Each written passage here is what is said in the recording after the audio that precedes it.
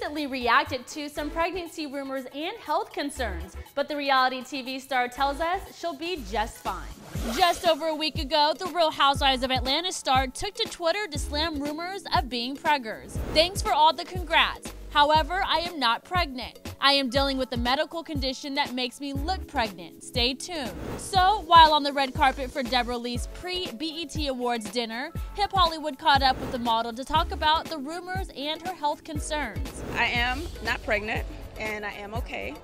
And I'm going to be feeling a lot better real soon, but I'm good. But what really sparked all the rumors? I wore something when I was at the Miss USA pageant that really, actually did look pregnant, to be honest. So I thought it would go away if I ignored it, but it didn't. So I felt like I had to say something without saying too much. It's kind of a personal issue. For all things entertainment, be sure to subscribe to our YouTube channel. For HipHollywood.com, I'm Ashley Williams.